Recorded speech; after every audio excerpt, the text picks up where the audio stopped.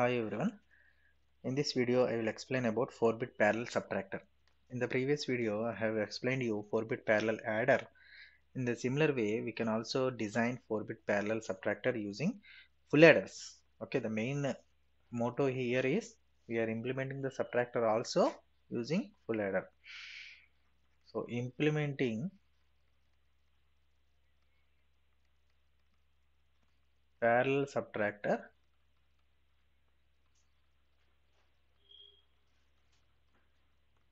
is possible using full adder. How to implement a subtractor using adder? By using 2's complement method. Okay, so using 2's complement we perform this particular action, this operation. Okay, so how to do that? Suppose two 4-bit numbers are given to you. Consider two 4-bit numbers as A and B. Consider two 4-bit numbers as A and B. So A is having A3, A2, A1, A0. These are the 4 bits, and B also has 4 bits: B3, B2, B1. This is B0, A0, B0. Okay, these are the 4-bit numbers, two 4-bit numbers we have. Now our operation is to perform A minus B. So we need to perform A minus B. A minus B. A is okay, this is a positive number, but when you are taking minus B, then B becomes negative. So that negative number can be converted into positive number by taking 2's complement of that particular number. So A minus B can be written as A plus minus B. A minus B can be written as A plus minus B. So A plus minus B is, that is equal to A plus 2's complement of B. A plus 2's complement of B. This is what A minus B is. Okay, so A plus 2's complement of B is nothing but your A minus B. What we are doing here, we are taking the number B directly from the input as it is. Later we are applying 2's complement. How do you take a 2's complement of the B? So 2's complement is nothing but 1's complement plus 1. 2's complement is nothing but 1's complement of 1's complement plus 1. So any 2's complement of any number, 2's complement of any number is a negative number. 2's complement of any number is a negative number. Okay, so that's why 2's complement of B is nothing but minus B. So this accomplishes your A minus B operation. So where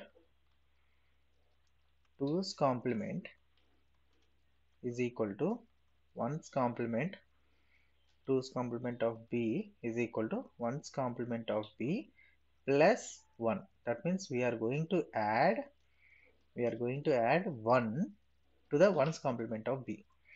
Okay, suppose B is having B3, B2, B1, B0.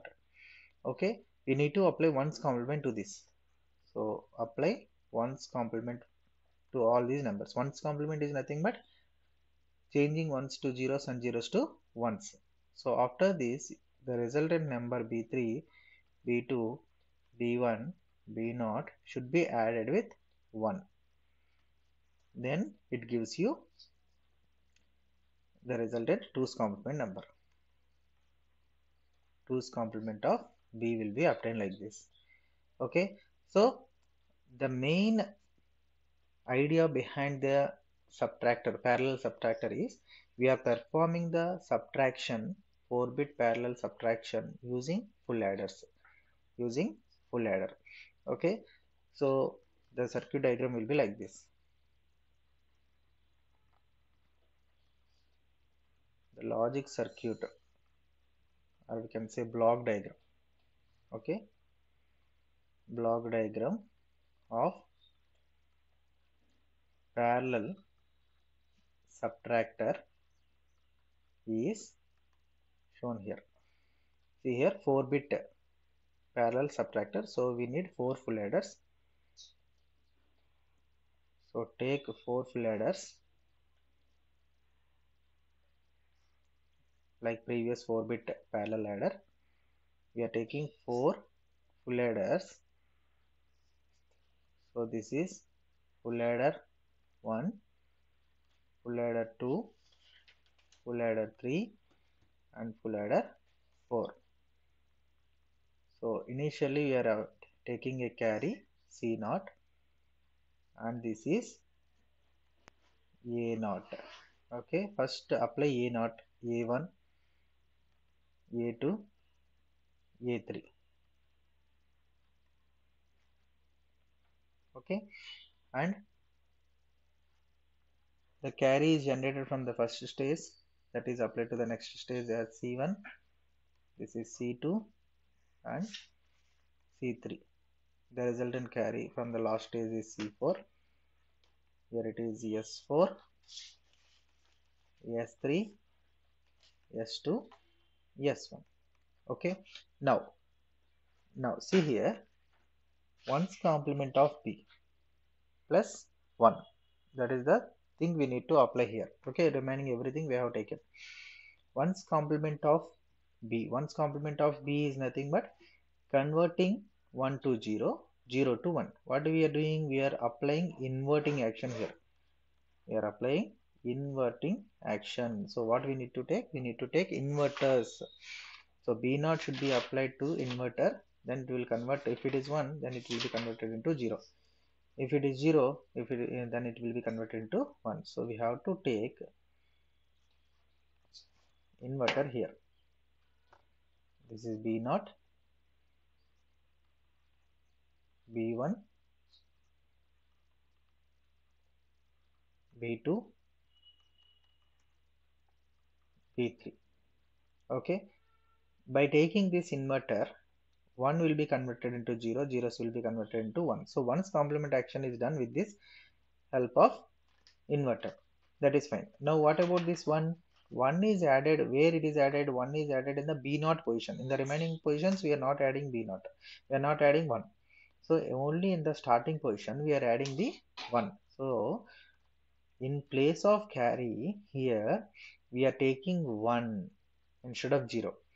In the full adder case, 4-bit parallel adder case, here we have taken 0 because there is no need of initial carry. But here, in order to convert the positive number B into a negative number, that means for the 2's complement purpose, we are adding 1 in place of carry. So this carry will add 1 to the first full adder. Okay, so A0 inverted B0 and then 1. This is your input for the first full adder. So result is some carry and again inverted B. Okay, this is the way of generating full subtractor from the full adder circuit diagram. Full adder circuit diagram. In the first stage, full adder is taken as input with the carry input of 1. Hope you understand what is the main purpose of taking carry 1. Okay.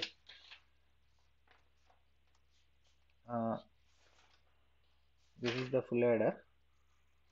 I am taking more explanation for this one because the entire operation is completely depending on that first full adder only. So the first full adder input is taken, carry input is taken as 1 and this is A0, this is B0 applied to inverter, then it is B0 bar. Okay, it produces sum naught and gives you carry 1. Okay, so what is happening here is A0, B0 bar and 1. These three are added through the full adder. This is inverter output and this is the 1's complement plus 1. 1's complement plus 1. This is your a minus b. A plus minus b. So in subtraction is also done with the help of addition. Subtract is also done with the help of addition. Okay. So this is 4-bit parallel subtractor. 4-bit parallel subtractor. Okay. Suppose if you are having 5-bit parallel subtractor, one more stage need to be added here. The carry 4 C4 will be the input for that for next full adder. Okay. Thank you.